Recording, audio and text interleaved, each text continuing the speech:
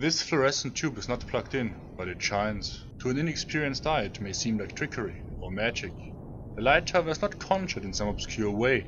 It results from the electric field of the power lines above me.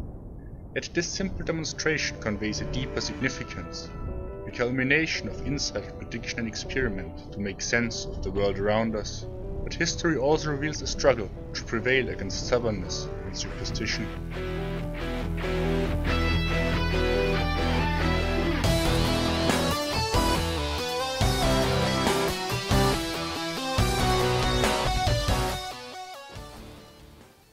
Alongside the technical discussion, a variety of esoteric ideas concerning the concept of energy has emerged. Among the recurring themes are pyramid energy, perpetual motion machines, and a general confusion with physics. To understand the errors made, we need a preliminary grasp of the mechanisms and models concerning energy. The term energy stems from the Greek energos, meaning at work. Since the early 19th century, the word energy is used to describe a physical quantity. Several forms of energy have been identified. Those include mechanical, electric, magnetic and radiant energy, the energy of chemical and nuclear bonds, and heat. Of course, since Albert Einstein, we know that mass is also a form of energy. Any form of energy may be transformed into any other, but the total amount of energy remains constant in an isolated system. Formulated as the conservation of energy, this law governs all natural phenomena. Yet while transformations to heat are lossless, this does not necessarily apply in reverse. Weird as it may seem, to explain this we need to think of heat as a disorderly motion of molecules and atoms. So heat is a form of kinetic energy, and no heat would be complete stillstand. The concept to determine the structure of such a jiggling mess is entropy. In simple terms, it is a measure of how many ways we can rearrange a system's constituents and still keep the system the same. No matter how we jumble up the individual bits, our mass of jiggling particles will remain basically the same. So in the language of entropy, it has a high entropy.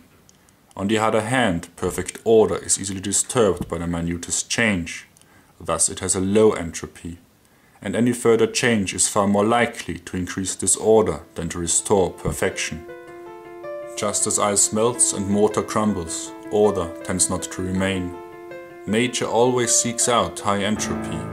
There's a trend towards heat, and no engine, however elaborate, can violate this fundamental property.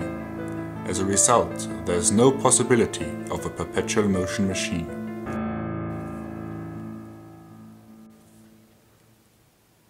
Despite a less than agricultural understanding, proponents of esoteric ideas have apparently also developed a love of fields. And their rather amusing endeavors to confuse this well-defined physical concept usually end plowing straight into this pesky stumbling block called reality. In the real world, a field describes the distribution of a physical quantity. We differentiate two major types. A scalar field associates a scalar value to every point in space.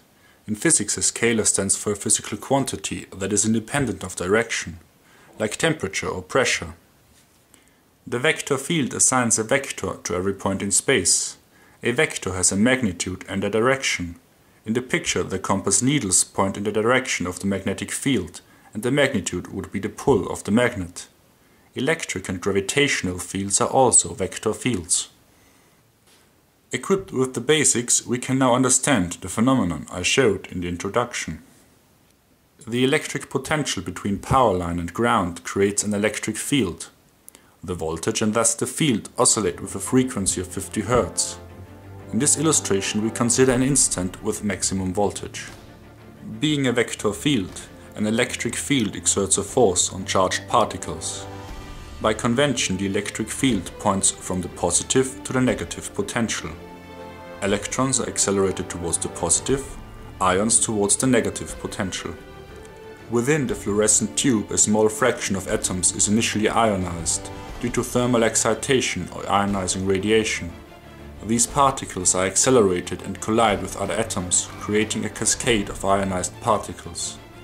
When ions and electrons recombine, the excess energy is sent out as photons.